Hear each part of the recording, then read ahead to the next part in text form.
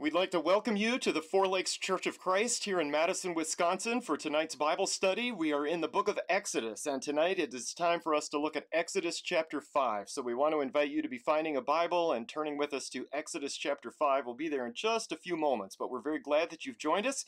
If you have any questions or concerns about tonight's class, if there's anything that we can do to help you in some way, if there's something that we need to be praying about, we want to invite you to get in touch. You can reach out to us by making a call or sending a text to 608-224-0274. You could also send an email to info@fourlakeschurch.org, or you can visit the website fourlakeschurch.org and use the contact information on that page. You can find that information on the screen in just a moment, and that should stay there throughout our study tonight. You can also find us on social media by going to the major platforms and searching for Four Lakes Church. We would also invite you to subscribe to the YouTube channel and turn on notifications so you can be reminded whenever we go live or add something to that channel. But tonight we are back to the book of Exodus. So you may remember, just by way of brief review, at the end of Genesis, God uses Joseph to save his people and really the entire nation of Egypt from a terrible famine. But as we transitioned into Exodus, you may remember a new Pharaoh comes on the scene, a man who does not know Joseph, a man who does not appreciate what Joseph had done many years earlier. And so he enslaves the Hebrew people. He makes their lives incredibly difficult. And really, he's scared that they may multiply even more than they already have and rebel against him and perhaps leave. And so he commands that the baby boys be killed as soon as they are born. And the midwives, of course, disobey that commandment from the king. The people continue to multiply. Moses is born during those years. He's rescued from the Nile River. He's raised in Pharaoh's household. But at the age of 40, he looks outdoors, he's looking around, he kills an Egyptian for mistreating a Hebrew slave. And so he spends the next 40 years in exile. Well, after 40 years in the land of Midian, God calls Moses to come back to Egypt. You may remember the burning bush. You may remember how Moses does everything in his power to try to get out of that. 5 or 6 excuses that he gives there. God answers those one by one.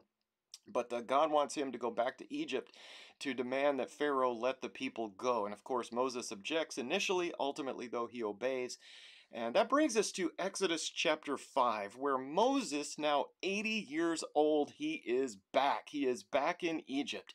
And he is about to confront Pharaoh, the king of Egypt, face to face. So let's jump right back into it tonight. And tonight we pick up with Exodus chapter 5, verses 1 through 4. The first paragraph, Exodus chapter 5, verses 1 through 4.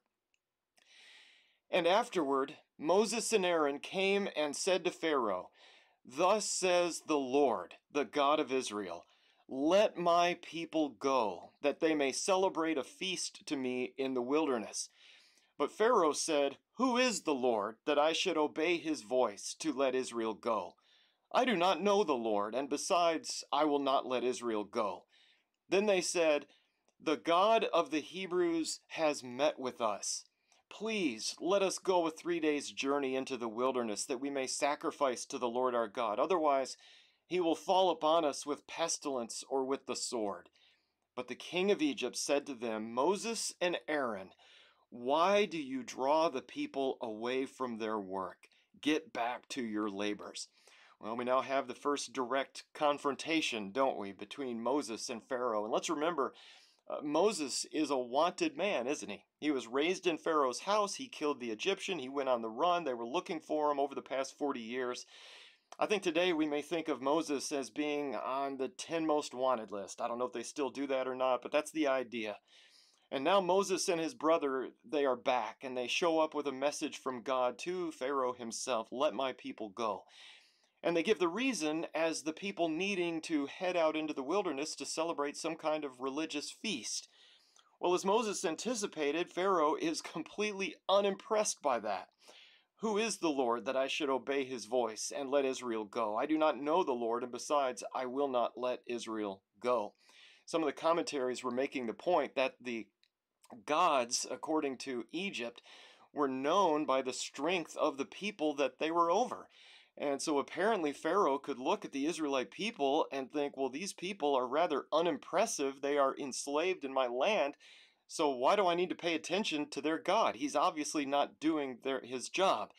But for whatever reason, he's not impressed by the Lord. And so, right here at the beginning, from the very first request, Pharaoh has made a decision, hasn't he? He has decided that he will not obey the Lord's command. So Moses gives a command on the Lord's behalf. Moses refuses. A week or so ago, you may remember we discussed the question of whether God hardened Pharaoh's heart or whether Pharaoh hardened his own heart. And I think right here at the beginning, Pharaoh makes a decision. He chooses to disobey the Lord's command, and that'll only get worse from here. Well, at this point, Moses and Aaron try again. They don't just walk away after the first attempt, but they come again. And this time, they rephrase things just a little bit. They emphasize that God has met with them, so we've seen God. And then they ask nicely, please let us go a 3 days journey into the wilderness so that we can sacrifice. And then they give another reason. Otherwise, our God will fall upon us with pestilence or with a sword. So what they seem to be doing here is to explain that this will not be good for Pharaoh. Really, either way this goes. If you don't let us go, our God will kill us anyway. And then you still won't have our free labor. So if you're keeping us here for the labor, that's not going to work because our God is going to be so mad at us, he's going to kill us right here. And so either way, Pharaoh will no longer benefit from the Israelites. So they're taking that out of the equation. Or to put it another way, there is no good thing that can come from Pharaoh not allowing the people to leave. Well, Pharaoh's response, though, comes in the form of a command to get back to work. He sees Moses and Aaron as troublemakers who are just trying to keep the people from working. So let's continue then with Exodus chapter 5, verses 5 through 9. That'll be our next paragraph tonight. Exodus chapter 5, verses 5 through 9. Again, Pharaoh said, look, the people of the land are now many, and you would have them cease from their labors? So the same day Pharaoh commanded the taskmasters over the people and their foremen, saying, you are no longer to give the people straw to make brick as previously. Let them go and gather straw for themselves. But the quota of bricks which they were making previously you shall impose on them. You are not to reduce any of it, because they are lazy. Therefore they cry out, let us go and sacrifice to our God. Let the labor be heavier on the men, and let them work at it, so that they will pay no attention to false words. What I find interesting here is that Moses apparently isn't giving up, is he? In my mind, Pharaoh says no twice in a row in that first paragraph, and Moses is apparently still standing there, isn't he? He doesn't just walk away, doesn't just slink off to the side, but he's still there. So that's pretty bold. Here's Moses as a fugitive. He's been refused twice before the most powerful man in the world at this point, demanding freedom for 2 to 3 million slaves. And he keeps at it. So Pharaoh speaks again. This time, Pharaoh arranges a consequence. Instead of punishing Moses personally, instead of having Moses executed on the spot, which he certainly could have done, Pharaoh instead emphasizes yet again that the people are many and that Moses is trying to take away that source of free labor. And then he orders the taskmasters to have the people gather their own straw for the bricks that they were making. If you guys ever have a chance to head down to Chicago, I would highly recommend spending at least half a day at what is now known as the Institute for the Study of Ancient Cultures Museum at the University of Chicago. It used to be called the Oriental Institute, and it was up until about a year or two ago. They just now changed the name very recently. Of course, the term Oriental is come into disfavor. It was not originally offensive, but it has come to be that through the years. So they've changed it now. So it's the Institute for the Study of Ancient Cultures Museum. And I've been there a number of times. Wayne Jackson has an article on Christian Courier where he says if you're anywhere within a couple hours of Chicago, you have to go to this place. And he writes an article about some of the artifacts that they have there and kind of summarizes those. And the first time I went was with a church group from the church in Crystal Lake. One of the members at that time was a school bus driver. And so we, I think, rented a school bus, and she was our driver, got us down there. And I was amazed back then when I was 8 or 9 years old. And I've been back several times since then. But the last time I went down there, I took the Badger bus down to, I think, maybe Union Station or in that area there in Chicago, and then took a Chicago City bus for transportation a little bit further to the museum, and then walked a few blocks from there. But you can do it completely on public transportation. That's all I'm saying. And they just have some amazing artifacts that they basically looted from Egypt and some of the other ancient cultures back in the early 1900s. They just went over there and took stuff. So, I mean, that's obviously not ideal. Some of that stuff they are returning, I believe, very slowly. But in their collection, they actually have a kind of a small scale model of a brick press from ancient Egypt. And I think they found it in the tomb of one of the pharaohs who was ruling at roughly the time this would have taken place. And so they were known for putting miniatures in the tombs. In case that pharaoh needed to make bricks in the afterlife, he would have all of the tools that he needed, or at least models, so he could recreate those tools on the other side. I think that was kind of the thought behind that. But it's basically a wooden form, and it's got a couple handles on it, if I remember that correctly. And they explained that they would fill that form with mud and with straw, and that they would then press it down into that brick. And then they would lay it out in the sun to dry. And then they would repeat that process hundreds upon hundreds of thousands of times. And that's how they would build their structures back in ancient Egypt. I know a lot of times we think about pyramids, and of course that was cut out of stone, stone quarries, and so on, but that's not the kind of construction we're talking about. We're talking about common everyday buildings, homes, government buildings, and so on. Often they were built out of these baked bricks. And we have found a sample, and they have a sample baked brick at the University of Chicago down there, and it's neat to look at it. You can actually see remnants of straw mixed in with the mud that was made in that press. Well, obviously, a key ingredient to those bricks was straw. And apparently, up to this point, the Egyptians had others gathering these huge quantities of straw for the brick making process. But now the Israelites have to gather their own straw. So now they have this additional responsibility thrown on them. So now instead of just making bricks, they've now got to go get the straw themselves. But they have the same quota. So they've still got to make the same number of bricks, but they're about to have to work a whole lot harder than they were before. And it was already difficult. And I think we see what Pharaoh is doing here, don't we? Instead of making a Moses a martyr of some kind to the, so that people could rally around him and escape or strike or do whatever on their own, he's trying to turn the people against Moses. And I think most of us recognize this is a method that leaders have been using, I think, ever since, probably even before this. But punishing the entire group for the actions of one troublemaker in an attempt to turn the group against the troublemaker, it's not really fair, is it? But sometimes it works, and perhaps Pharaoh knew that this may work, and so this is the path that he takes. So let's continue then with Exodus chapter 5, verses 10 through 14. The next paragraph, Exodus 5, verses 10 through 14. So the taskmasters of the people and their foremen went out and spoke to the people, saying, Thus says Pharaoh, I am not going to give you any straw. You go and get straw for yourselves wherever you can find it, but none of your labor will be reduced. So the people scattered throughout all the land of Egypt to gather stubble for straw. The taskmasters pressed them, saying, Complete your work quota, your daily amount, just as when you had straw.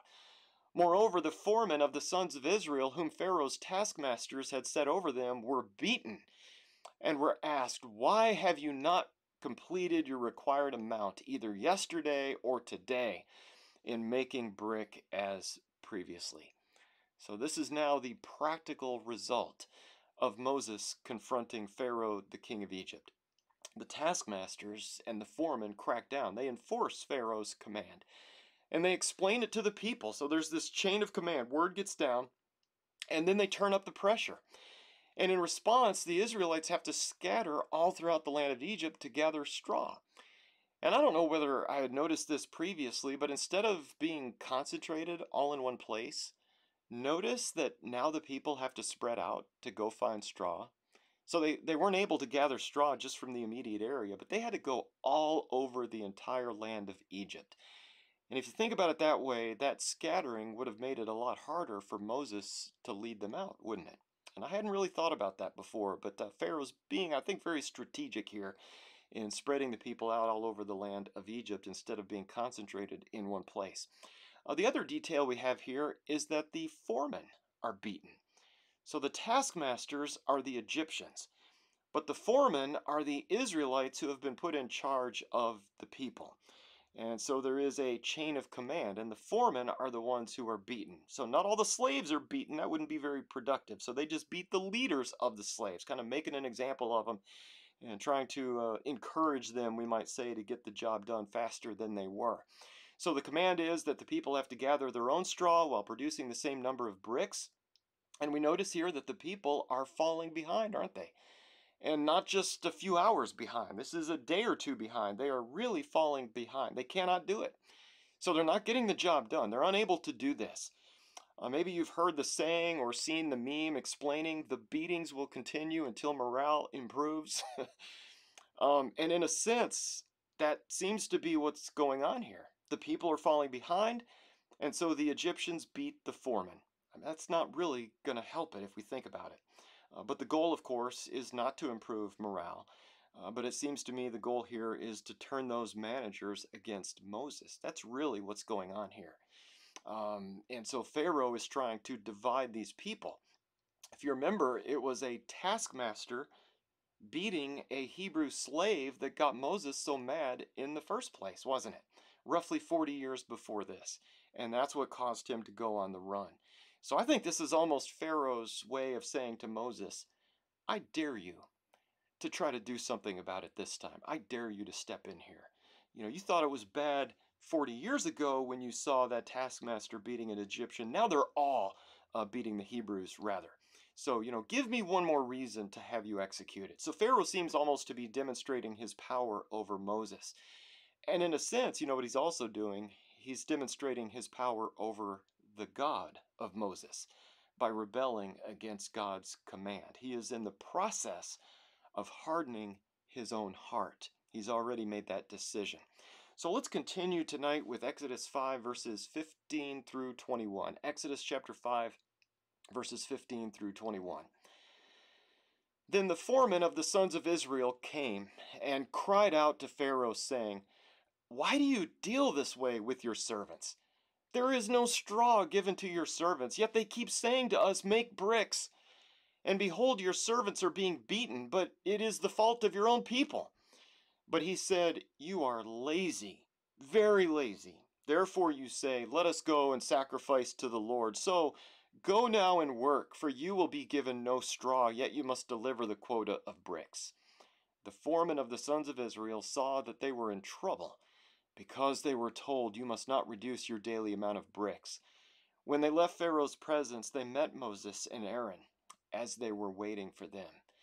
They said to them, May the Lord look upon you and judge you, for you have made us odious in Pharaoh's sight, and in the sight of his servants, to put a sword in their hand to kill us. Pharaoh's plan seems to be working, doesn't it? The Israelite foremen bypass the taskmasters, and they take their concerns straight to Pharaoh, don't they? That's a risky move right there, isn't it? Ignoring the chain of command. And I don't know if you've ever had to do this, but talking to your boss's boss, it's a risky move. So they take that move, they make that move. But notice Pharaoh turns it around. And so it's kind of interesting how this whole passage goes down. By the way, instead of crying out to Pharaoh, who should they have been crying out to? Well, they should have been crying out to God, but they don't. They cry to Pharaoh instead. They complain about the straw. They complain about the quota of bricks. They complain about being beaten. They blame it on the taskmasters. I think we're going to see this element of complaining come up a little bit here and there over the next 40 years or so. But again, Pharaoh turns it around, and Pharaoh accuses them of being lazy. And Pharaoh ties this to Moses' request to head out into the wilderness to sacrifice. But I also want us to notice Pharaoh doesn't call out Moses by name at this point, but instead he simply ties this to Moses' request. Well, you people wanted to go out and sacrifice, so this is why we're doing what we're doing. So, Pharaoh is playing stupid here. He's letting the foremen come to their own conclusion, and he repeats the order concerning the straw. He repeats the demand to maintain the previous quota of bricks, and then they realize they're really in trouble. I mean, it was bad. But now they've heard it directly from the king himself, and now they are really facing a tough issue. So they've gone all the way to the top, and there is no relief whatsoever. Now they're probably going to get in trouble for talking to their boss's boss. And the beatings will almost certainly get even worse. There is no way to keep making the same number of bricks while also being responsible for gathering the straw from all over the nation.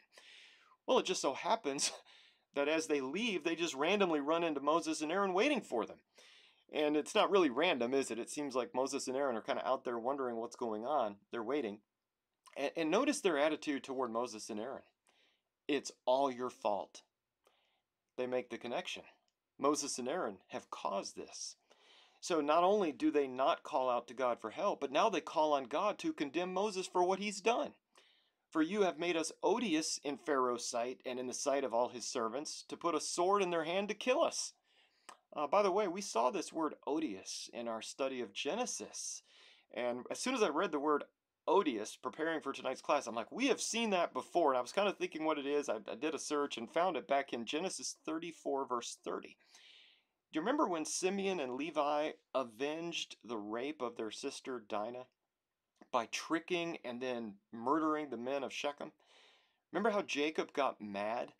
Not at the men of Shechem for raping his daughter, but he got mad at Simeon and Levi for making him odious among the inhabitants of the land. And we discussed that in great depth a few months ago. But in the same way, the foremen see Moses and Aaron as making the Israelites odious, stinky, in the sight of Pharaoh and in the sight of Pharaoh's servants. In other words, everything was just fine here in Egypt until you came along. Isn't that what they're saying? And yet, is that really true? No, as we learned all the way back at the beginning of Exodus, Pharaoh was already terrified that the Israelites would stage an uprising and leave, and he was treating them harshly, even way back in Exodus chapters 1 and 2. Moses is just the trigger here. He's just the focal point for these people. Kind of a thought question. What do you think is going through Moses' mind at this point? What do you think Moses is thinking about right at this moment? He's minding his own business as a shepherd out there in the land of Midian in the middle of nowhere at the age of 80. He's got a flock of sheep. He's sitting there with his staff, making sure they're fed. It's not too bad. It's a good life. God shows up in the burning bush, harasses him into going back to Egypt to rescue his people.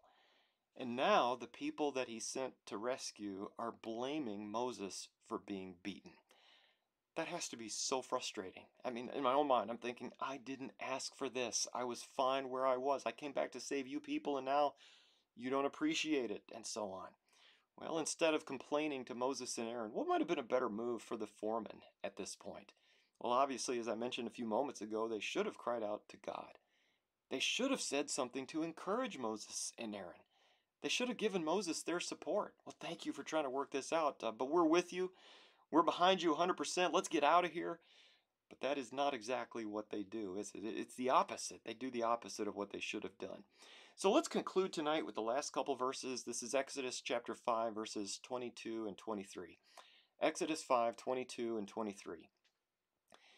Then Moses returned to the Lord and said, O Lord, why have you brought harm to this people? Why did you ever send me? Ever since I came to Pharaoh to speak in your name, he has done harm to this people, and you have not delivered your people at all. Unfortunately, this situation really gets to Moses. He's feeling it. He's frustrated. And now we have Moses coming back, complaining to God. He's barely gotten started. But Moses has had it. He's discouraged. He's disillusioned. I mean, imagine having men covered in blood, cuts and bruises, broken teeth, broken bones perhaps, coming up to you and saying, you did this to me. You caused this to happen. We were fine before you got here, and now we're odious in the sight of Pharaoh, and he's beating us, and it was fine until you showed up. Well, Moses is obviously, he's taking this very personally. And so he turns around and he pours this out to the Lord. Basically, God, you told me to do this. And now these terrible things are happening. And really, he Basically, doesn't he accuse God of lying? You told me that you would use me to deliver the people, and yet you have not delivered your people at all? It's a pretty straightforward accusation of God. Well, that brings us to the end of Exodus chapter 5. I mean, in terms of a practical application, we don't have to have a practical application of everything we study. But I would just encourage us to think about the fact that sometimes when we do what God wants us to do, our circumstances may actually get worse instead of better, at least in the short term. And we've seen this tonight with Moses. As I pointed out just a few moments ago, Moses was completely content tending sheep out there in the wilderness, and yet God called him to go back to Egypt to confront Pharaoh, which he does. He obeys. And then he suffers for it. And I think we'll admit it was a tough assignment. And when he obeyed, I mean, God's own people were abused even worse than they were before. And then Moses gets ridiculed and he gets harassed over this by the people he came to save. And of course, we're not even done yet. We haven't even started this practically. And this is certainly not the end of this story. This is just a snapshot in time. But at least right at this moment, Moses obeys and he suffers for it. He does what's right. And then he's in this mental anguish, questioning himself, questioning God over what he's doing. Well, you know what? As we think back, the same thing happened to Joseph, didn't it? Joseph interprets dreams. That was a power given to him by God. And he suffers because of it. His brothers beat him up, throw him into the pit, sell him into slavery. And then even down in Egypt. Remember Joseph refusing the advances of Potiphar's wife? He does the right thing. And how's he rewarded? He's falsely accused, he's thrown into prison for it, and neglected for some time. I mean, similar things happen in the Old Testament to Daniel and to Jeremiah, many of the great prophets, including even John the Baptist that we read about in the New Testament. You remember John the Baptist, he preached God's truth on marriage. It would have been so easy to ignore that and just preach something else to King Herod. But he has to get into the whole situation with his, you're married to your brother's wife, but you're not really married. And you know what? He preaches God's truth. He pays for that with his life. It's not fair, is it?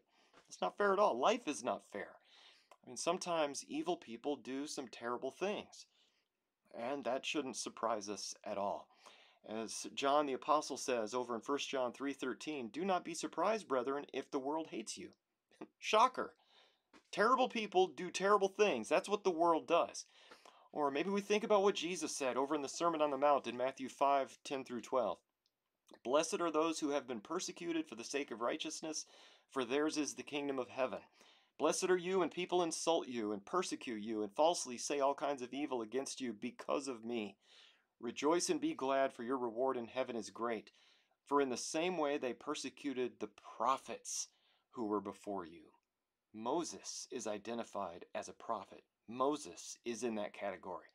So I would just take all of this as a reminder. We are not to judge our faithfulness to God by how the world reacts to us.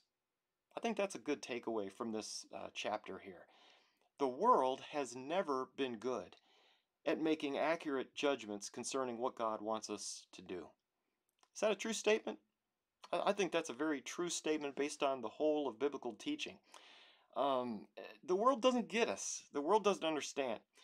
For example, I could restudy what God has said on some issue of the day, whatever the issue of the day might be, and I could change my mind, and I could agree with the world and disagree with what God says in His Word. And you know what? The world may very well applaud.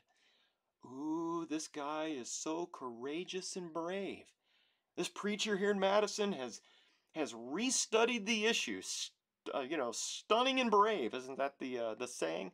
Amazing courage to restudy this thing. Several years ago, I remember seeing a headline from a satire site. I'm pretty sure it was the one that we're all familiar with on religious things. I kind of leave the name out of it, maybe. But if I remember the headline, it said something like, area minister praised as courageous for changing his beliefs to be exactly what everybody else in the world currently believes. That was the gist of it. That was the basic headline. Amazing courage. You now believe what everybody else believes. Woohoo! That's an amazing thing. Your courage you've got there. But I think it's a reminder that what we believe is not to be determined by how the world reacts, Because when we obey, when we believe and teach and obey the truth, the world may very well react just like Pharaoh reacts here. And God's own people may even be upset with us, as happened here in Exodus chapter 5. We do what God wants us to do, we teach what He wants us to teach, and we get it from both sides. The world's mad, and God's people are mad. And we end up being stuck in there in the middle with God. The lesson is do the right thing, even when it's difficult. And we learn this from Moses in Exodus chapter 5. With that, thank you for joining us tonight. I hope to see most of you in person this coming Lord's Day at 9:30. I think we're getting ready to wrap up the book of Second John. It's like the shortest book, I think Stuart said on Sunday, the shortest book in the New Testament. And so we're in the second half of the shortest book in the New Testament, and that'll be at 9:30, and then we come together at 10:30. We're getting back to Hebrews, looking at Hebrews 10:26 through 31. Again, if you have any questions, concerns, comments on tonight's class, if there's some way we can help, if there's something we can do to encourage you, something we need to be praying about, get in touch. That contact information should still be there on your screen. And if you're joining us on the phone, obviously you can't see that, so feel free to text me or give me a call personally at 608-224-0274. We would love to hear from you. As we close tonight, let's go to God in prayer. Our Father in heaven, thank you so much for being with us tonight. And thank you for giving us your word delivered to us through the writing of your servant, the prophet Moses. We're thankful for Moses' courage in doing what you told him to do, even though it was difficult, even though he suffered for it. He could have very easily given up. He could have gone straight back to Midian. Tonight we pray for courage to always do what's right. We pray for courage to always listen to your message and to preach it faithfully, regardless of how the people around us may react. Our Father, thank you so much for Jesus. We come to you in his name. Amen.